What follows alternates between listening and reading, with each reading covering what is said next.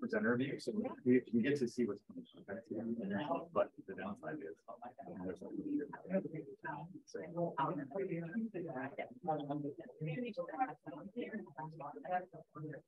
just a reminder that we've got all our resources for our sister binder. Is there a big blue binder? And you want to just pull that up? That's over here.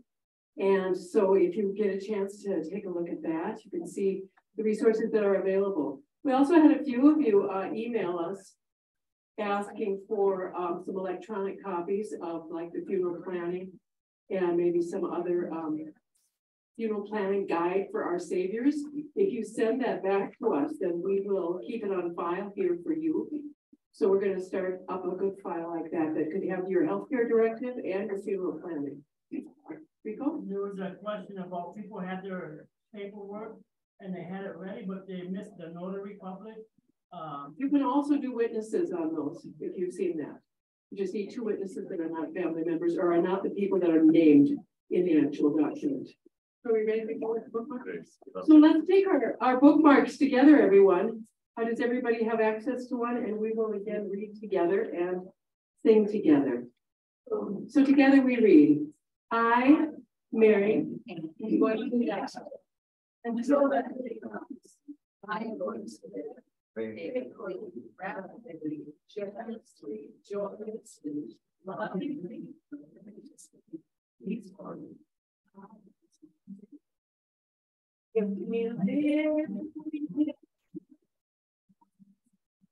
if we die to the Lord.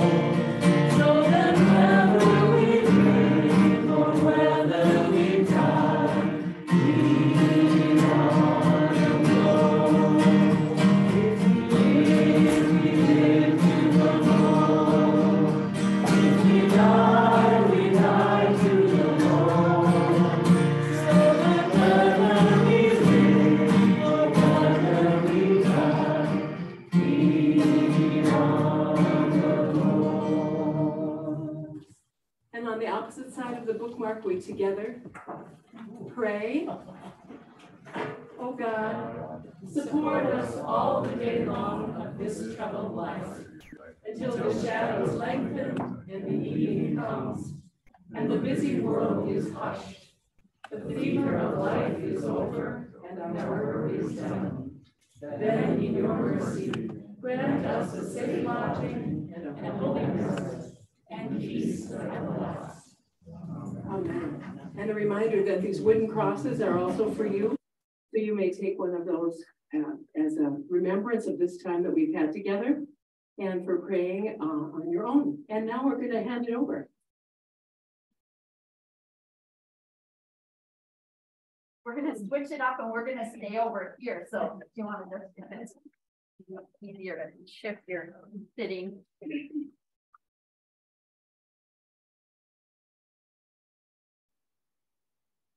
Good morning, everyone. Good morning. I see one of my friends, Lucy, here. That's nice. And others, it's great. We're just really delighted to be invited. Thank you for being here today with us. So Zach and I come to you as a part of a growing movement, a movement that's transforming after-death care practices, really. And we're having these conversations around what does the earth need and what do we need? And amazingly, these 2 things are quite in sync. We are active leaders with the Land Conservation Natural Burial Project here in the Twin Cities. We'll tell you about that. And we want you to know, before we even tell you about us, that we are biased. Today, we come to you as biased presenters. We are here really to focus about how do we care for this earth community. You'll hear that in our conversation.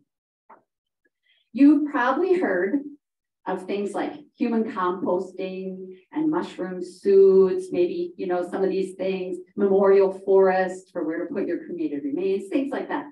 Well, we're not going to focus on those today. We are going to focus on natural burial.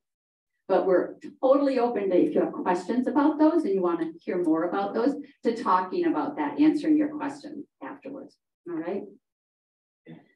Let's see. So my name, I'm Ann. Ann Archbold is my name. I'm a bunch of stuff, but the things that maybe for today, you might want to know, I am a social worker. I am a funeral celebrant. I'm a caregiver. I am a worm composter and a gardener and a lover of prairies. Who are you, Zach? Good morning, it's good to be with you. My name is Zach Willett. I am a hospital chaplain and a funeral and wedding celebrant. A former teacher, kindergarten all the way through grad school. They're more similar than you think. A former teacher turns picture book writer, and I am a lover of winter. So as a sidebar, I was duly impressed with the morning service outside. Hardy, hardy souls, and I love it.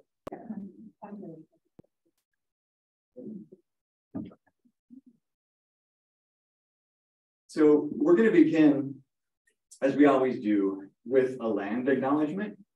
So I'll just ask you to quiet yourself, connect to this land, the people who stewarded it for generations and care for it today with this land acknowledgement. We recognize all land as sacred.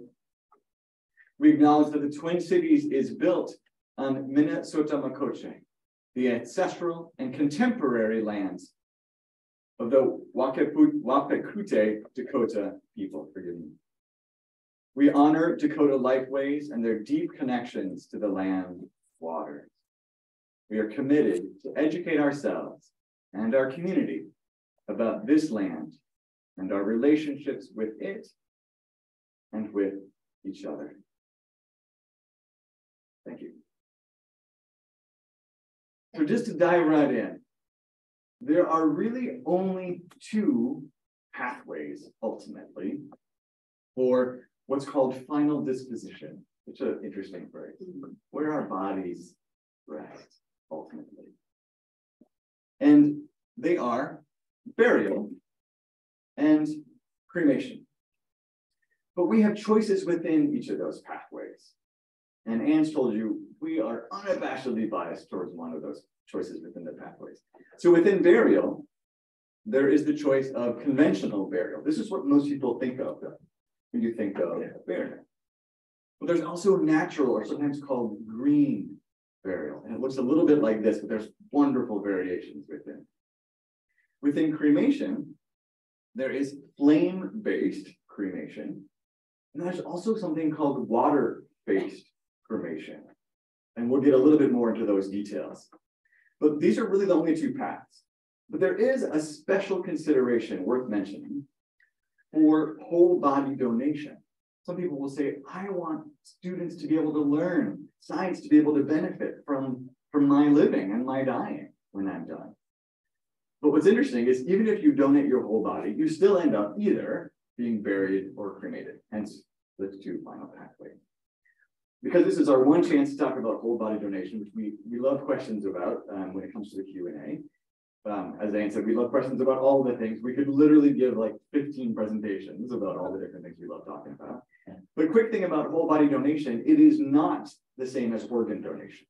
Organ donation is an individual part of your body. Whole body, as it sounds, is the entire body going to a medical institution for research, for scientific study, most often for future doctors to learn, not from a textbook, but from an actual human body. And so when you do give your body through whole body donation, your body becomes what they call a donor teacher. I love that hyphenated phrase, a donor teacher, and it serves the common good. There's typically no cost for this to the family, but there are a number of factors, this is important to stress, that could make it not possible, despite someone's fervent wishes. It could be literally that they just have too many bodies that have already been donated at the time that you die. So it's super important to have a backup plan, or if you're really committed to whole body donation. There's also, as you can imagine, lots of forms, and ultimately, that two things, you've heard of the University of Minnesota, you've heard of the Mayo Clinic, both of them have great programs that walk you through from beginning to end how to prepare for this. So just know those out there. And importantly, the Mayo Clinic when they are done with their donor teachers, those bodies are cremated through water cremation, water-based cremation. So once you mention the Mayo Clinic is on board with something, usually everyone's like, oh, okay, all right, that sounds perfect. All right, so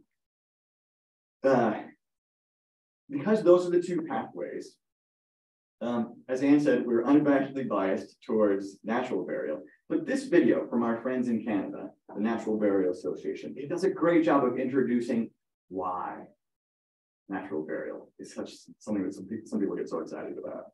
And it also makes some important clarifying contrasts and distinctions.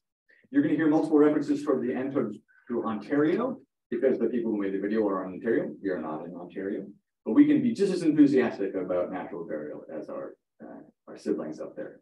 You're also going to hear a reference to centigrade, and just file it in your head. 800 degrees Celsius is 1400 degrees Fahrenheit. You're like, oh, how's that going to be? We'll figure it out.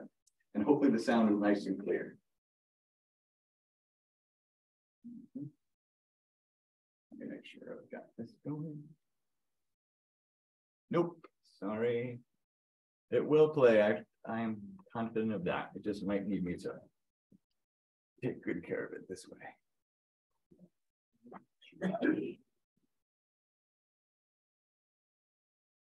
If we told you your death could protect the earth and nurture new life, would you believe it? With natural burial, it can. Natural burial is one of the most eco-friendly ways of caring for our dead. Without the use of chemical embalming, we are laid to rest in a biodegradable casket or wrapped in a shroud, and our body contributes to the earth's renewal. Natural burial grounds aren't at all like modern cemeteries. Rather than a manicured lawn with rows of tombstones, imagine a quiet forest or a wild meadow. Graves are marked by simple stones, native plants, or a communal dedication. However commemorated, the location of every grave is recorded. The people who run natural burial grounds ensure the land is restored and protected in its natural ecosystem. You might think, isn't cremation eco-friendly? Not at all. The body is incinerated at about 800 degrees Celsius for 2 hours, and carbon dioxide is emitted into the atmosphere. You might worry that scavengers will dig us up. We are buried too deep for scavengers. We feed the soil, not the wildlife, nor do we harm the water. Just like modern cemeteries, natural burial grounds are regulated. We're often asked if natural burial is legal. Absolutely. Before funerals became commercialized, natural burial was the way many of our ancestors cared for their dead, and to this day, several faiths uphold the tradition. At natural burial grounds, we're invited to participate in the ceremony by laying the body to rest, filling in the grave, and decorating it. One guest wrote, "Everyone who attended has stated a desire to be buried here. The whole experience was perfect in every way." With nature as our teacher, being in its midst helps us see death as part of life. There is solace in knowing our loved one's last act is giving back to the earth. Today, there are hundreds of natural burial grounds worldwide, started by people with compassion for the planet and the families they serve. In Tennessee, Larkspur Conservation spans 112 acres of diverse forest and meadow. Every burial is an act of healing. In one of England's national parks is South Downs Natural Burial Site, where each grave is dug by hand to minimize environmental impact and to respect the area's tranquility. In BC, Catherine Valentine and Gavin Johnston created Salt Spring Island Natural Cemetery. As current stewards of the land, their mission is to restore the forest to one of giant Douglas firs.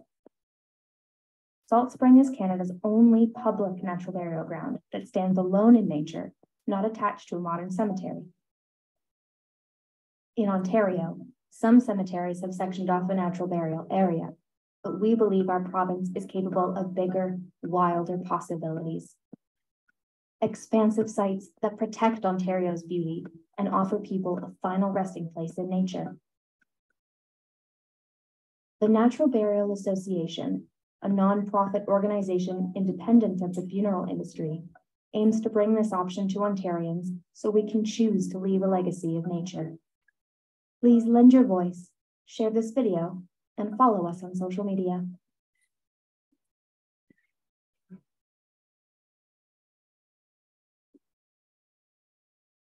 So that's what we're really excited about, but we want to kind of also share some reasons why we're not as excited, some of the more conventional or popular options that we have right now before us. So conventional burial. So very resource intensive in terms of the impact on the environment, right? We know up here the embalming machine, embalming became popular after the Civil War. Soldiers from the north needed to be transported north. Lincoln was embalmed and had his famous parade back. So that is an option. The earth doesn't mind the embalming fluids actually that much. The earth can handle that. Our human bodies don't. The funeral directors who are embalmers, that they have a higher rate of certain cancers because of dealing with these toxic chemicals. So that's where we come from on that one. Very resource intense. This photo down bottom left here, that's what it looks like underneath a conventional cemetery. There's a thin layer of grass, the manicured grass, and those are all, it's like a parking lot for cement vaults. That's what it looks like. We don't often get to see that picture because it's not appealing, right, to us. But there are no laws that require use of an outer burial container. Those are cemetery policies, and those are to aid in maintenance costs so that the large machinery can run over and there's not sinkage. But cemeteries who do natural burial find ways, depending on the kind of natural burial, I should say, you can just go around with the minimal sinkage that happens after a natural burial and fill it in. And then of course we have the use of resources for precious woods, for the big caskets, metals, fertilizers for the lawn, and the fuels to run the grass cutting machinery and things like that. Flame-based cremation, obviously, the use of fossil fuels to keep an incinerator that hot for that long. And oftentimes, depending on how busy the crematorium is, one way to, if flame-based cremation is the best option for you for many reasons, that might be the case. Find a busy crematorium, one that doesn't go up and down, have to heat the crematorium all the time. So it uses a lot of fossil fuel to heat the crematorium, and also the emissions that come out. The video talked about this, the carbon dioxide, but there are many other chemicals that go up. One of the most toxic is mercury that comes from some of us of a certain age have mercury in the fillings. And when they're burned, that goes up into the atmosphere to never come out again, right? And then that just keeps cycling around for us. Whereas if they're buried, they're inert. They don't get activated in the way. A more earth-friendly option is water-based cremation. Uses less energy, about 1/8 less fossil fuel in that way. The end product is about the same for a flame-based cremation or a water-based cremation. There are more of those ashen with bone fragment remains in a water cremation because less goes up in the smoke. Okay. The liquid byproduct, people often have a question about that. Is this toxic? Is it okay? There's a process that the liquid that goes into the sewage system is safe. There is no human DNA, it's septic. It doesn't harm. And actually the small bits of phosphorus that are in it, actually the small creatures can deal with that in small quantities. It's not like when we put the fertilizers in. And both of these are already available. Like here in Minnesota, we have water cremation that is available to us. So there are various locations that you can find that. Can you explain the process of water? How does that work, right? Yeah, thanks, Jack. The water is heated up about 350 degrees Fahrenheit. There is an alkali solution, 95% water, about 5% alkali, and there's slow movement that rocks the body on this rack that's in the machine, and then all the soft tissue is dissolved, and you're left with the bone. So just like in fire cremation, the crematorium operators use what they call a cremulator. They actually create those. They have to put those in. Those bones after their cremation, the big bones like our skulls and our femurs, don't actually just turn into that cremated remains. People call it ashes, but if you've ever seen them or touched them, there are fragments of bone in those remains, right? So that's how that process goes. Yeah. So these are things we don't love. So I'm going to move us on to the next one, but they are available. And we know that there are many values and money considerations and traditions that lead us to make our choices. So we just wanted to let you know there are some more earth-friendly options in that realm.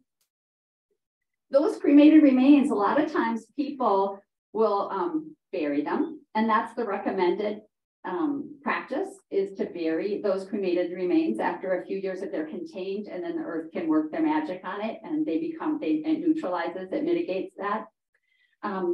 However, many times families will scatter them. So recommended is to scatter them widely. Our cremated remains actually don't have anything that the earth is needing or wanting. They're actually toxic. They hurt. They harm the plants and the trees. So if we scatter them around more, then they do less damage, right? So they're too salty and they're too sweet. They just don't have anything that the earth has to work to make use of them. Actually, not make use of them, but to neutralize them. So at this point, we make just a soft mention of this greenwashing notion. Greenwashing is we see it everywhere because we're all concerned. At some level, everyone's concerned about climate change and about what's happening. But greenwashing is misleading, it's lying, it's giving us a tidbit of truthful information to try and make us believe that this is actually good for the environment. So there's this whole thing called memorial forests. And in those forests, the remains are scattered around often the base of a tree. Not good for the soil, not good for the living plants and trees that are there in that way, unless there's some soil that can help, special soil amendment that can help take away the danger of that. There is one here in our Twin Cities area called Better Place Forests. You've maybe heard of them. They pop up everywhere. If you do Facebook or if you're Google searching natural burial, they'll be the first ones to come up with paid ads. Be a good consumer in all of this. Be a good consumer, and you all are going to have a jump because you're thinking about it now. So now you can do your research and see what fits for you, right? So we just give a little, be careful. Be careful about some things that seem green. They're not always as they seem on the outside. Zach, I'm going to turn it to you and stop that. We're going to talk about what we do like. Let's talk about what we do like. Yeah, I'm already going to check the video. Thank you. So natural burial, also called green burial, as Anne said, greenwashing is a real problem. And so there's shades of green, right? But natural burial, as we understand it, outside of the greenwashing, natural burial is solid, and it's been used for millennia by different cultures and different faiths around the world. We have here a picture on top from Indianapolis of the Muslim tradition of natural burial. And the lower picture is the tradition of Jewish natural burial. Their definitions of natural burial aren't necessarily the same as what we're talking about today, but it's in the same vein. We're not accusing them of greenwashing.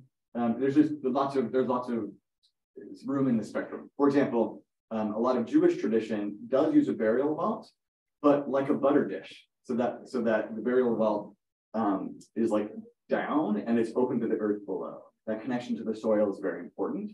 But again, a lot of places think it's important to be able to run their lawnmowers over those concrete vaults.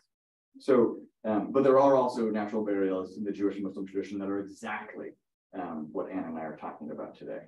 It's important to note, as was in the video, that the Minnesota Department of Health does regulate all cemeteries, including natural burial cemeteries.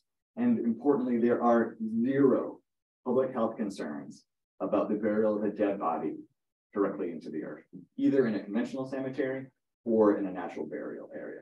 People often will say, what if I die of cancer? Or my loved one died of cancer and the body has all those chemotherapy drugs in it.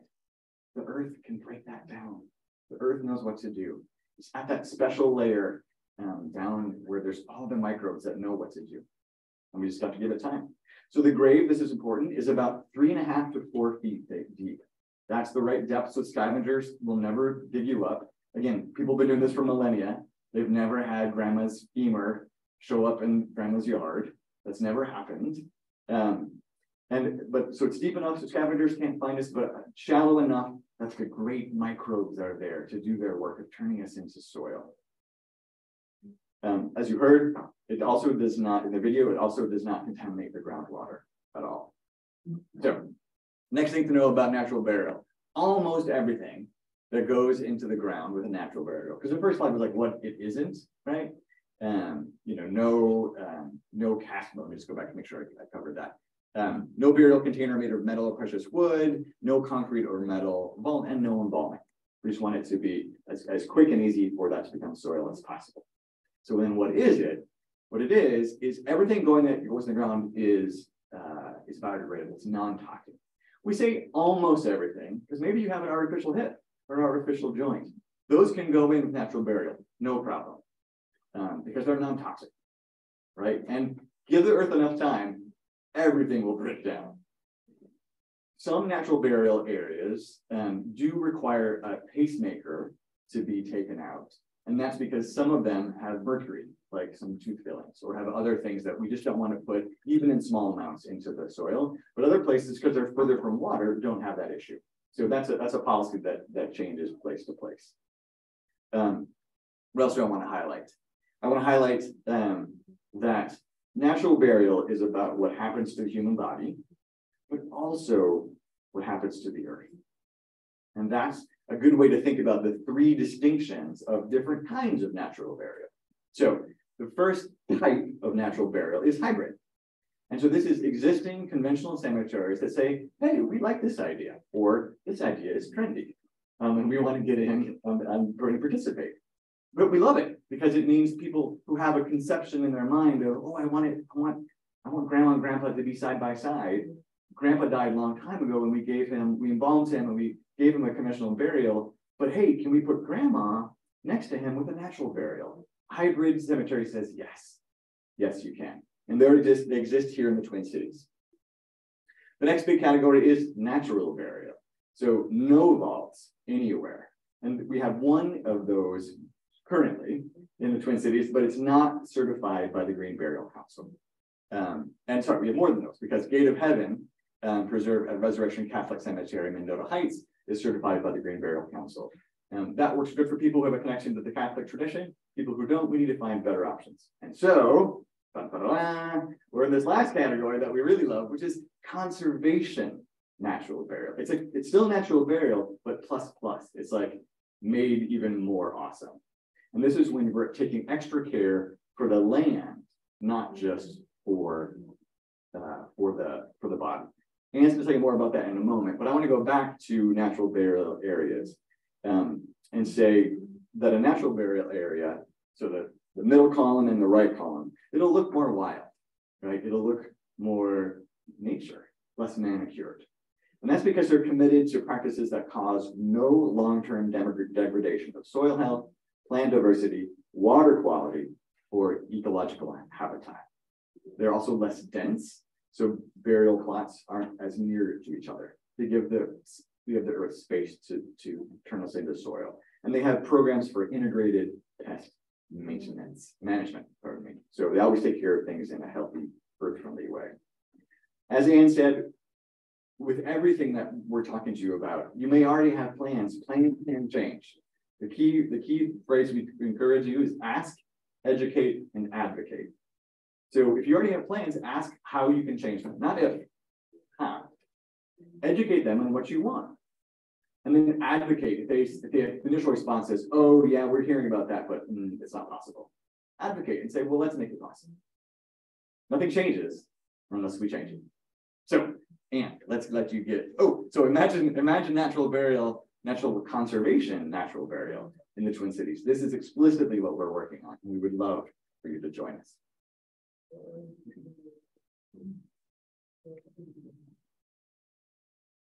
So conservation burial, the big part that makes it different than natural burial, both awesome, but conservation burial means that there is an outside organization, recognized conservation organization, that either holds a conservation easement on the property or there's a deed restriction.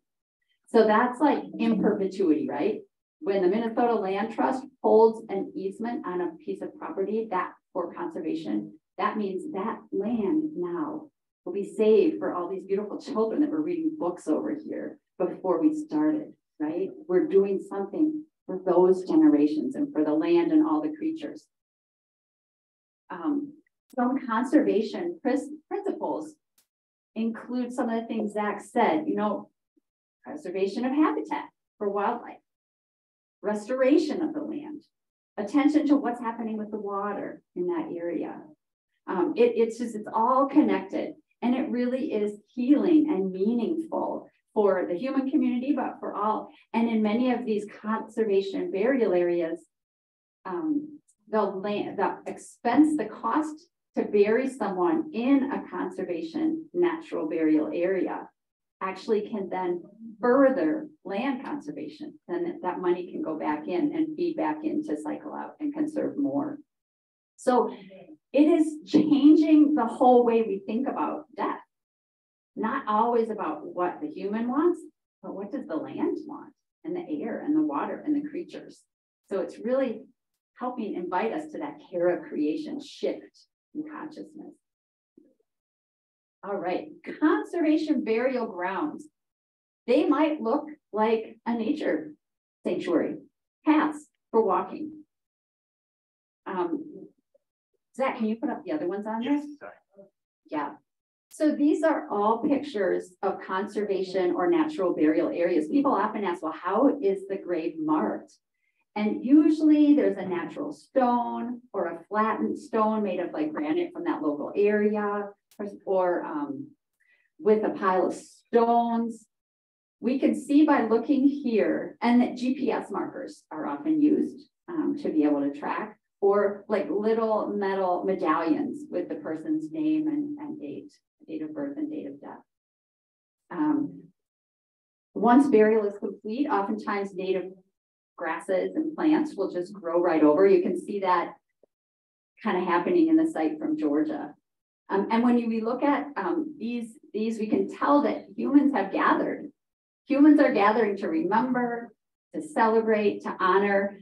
The picture down in the bottom is from the Larkspur burial area in Tennessee outside of Nashville. And these are friends who gather every year on the person who's buried there, their friend or relative, and they gather to remember. And so one of the things that Zach and it draws our hearts in with natural burial also is the power of healing of the earth for all of us when we're grieving, when we've lost someone we love.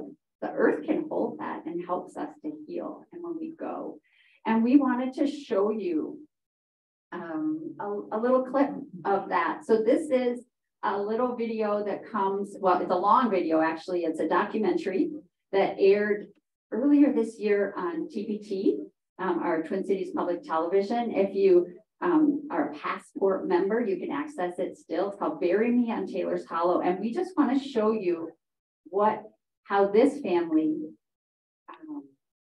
honored and celebrated and grieved and said goodbye. And so this is just a very short clip of what their conservation burial looked like. Oops, sorry. We lost our video. Did the sound go up? It's on. The video was going, Zach. Yep, we weren't getting it out of the boom. Now we are.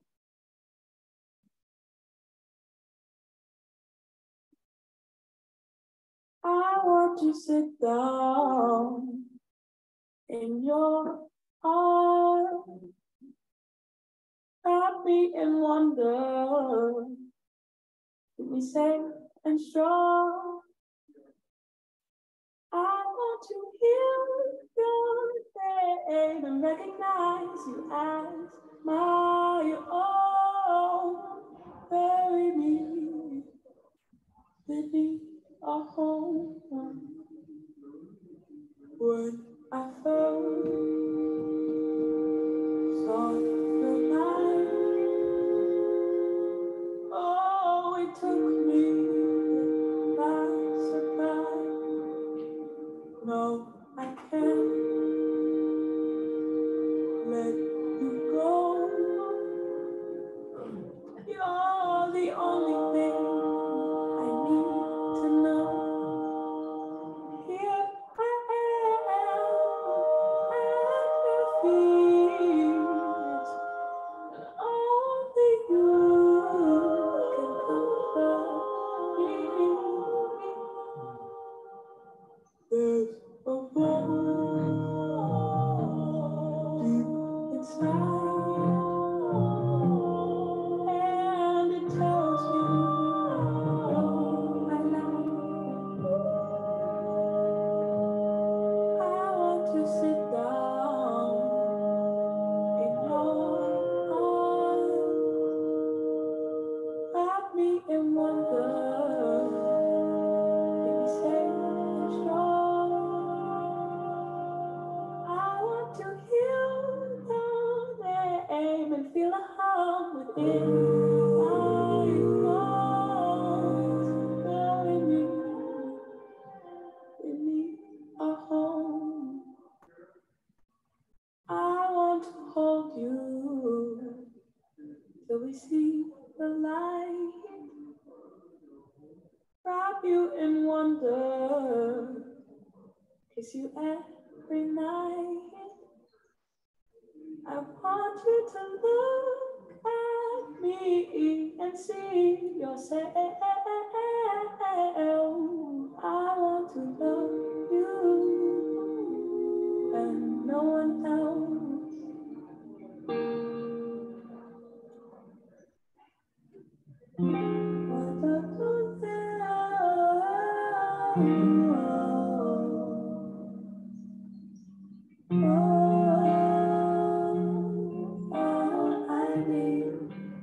These kind of properties, you feel like with your loved ones, you had no control in the end.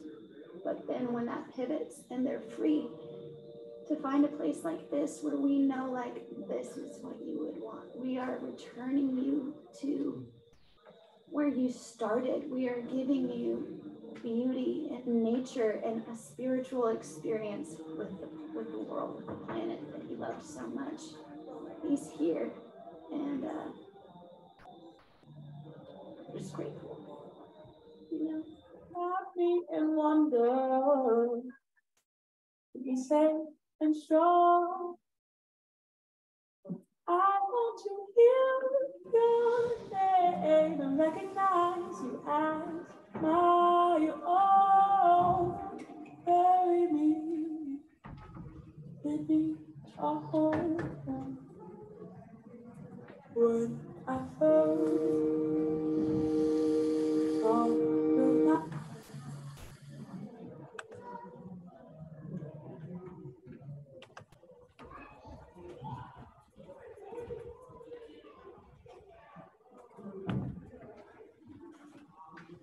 So this is us, Land Conservation Natural Burial Area.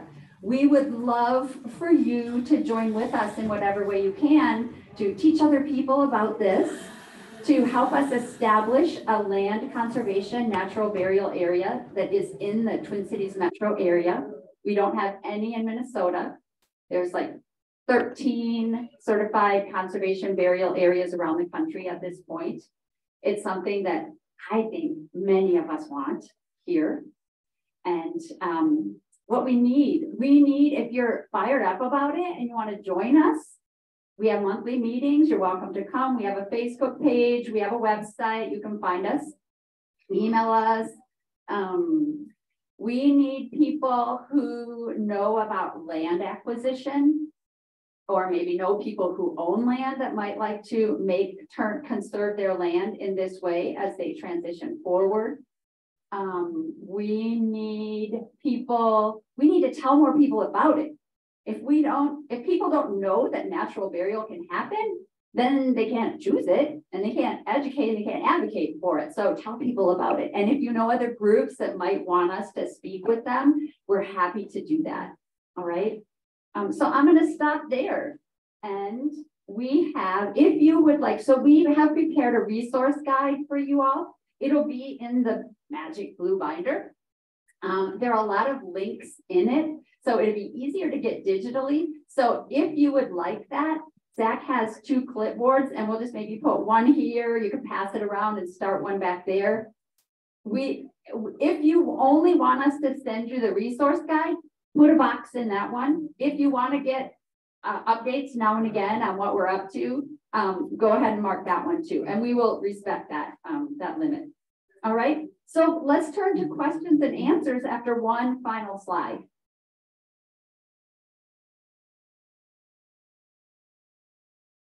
Going home to the earth, natural burial, right? So basically what we are saying, if you take one thing away from what we've talked, we are all walking one another home. And one body at a time, actually. Yeah. So there you go. That's what we got to say today. And we're open to any questions. Yes. Before you do time out, if anybody singing in the choir, I hate to pull people away. Look, that's when the time to get pulled away. Of course. Practice before we. Thank you. All right. Anybody have any questions that they want to ask? If you want to ask for the whole group, otherwise Zach and I are going to hang out. We're going to pray with you today too. So we'll be around. Any questions?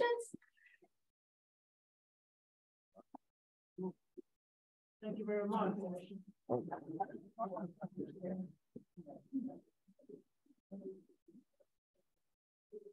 I have feature the second one as well. Well, let's know.